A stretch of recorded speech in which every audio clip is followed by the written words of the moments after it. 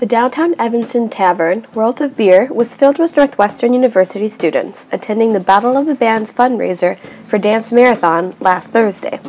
Appomattox Trap House was one of the 4 bands competing for the chance to perform at Dance Marathon on March 7th and 8th. The band got together my freshman year and Gideon's freshman year when we sort of we were just casually talking about rap, and then we're like, yeah, what if we just rapped? We were like, yeah, what if? And then we got drunk that night, and we went back into his room and wrote down really bad raps, and that's how the group formed.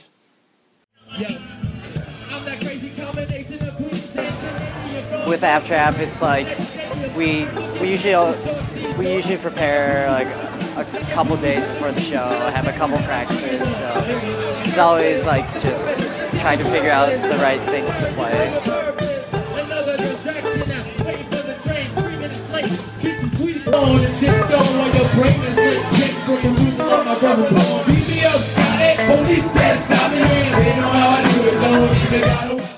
I thought AppTrap's performance was really great. They had a lot of different songs. They really enjoyed and worked out the energy of the crowd. It was really enjoyable to watch.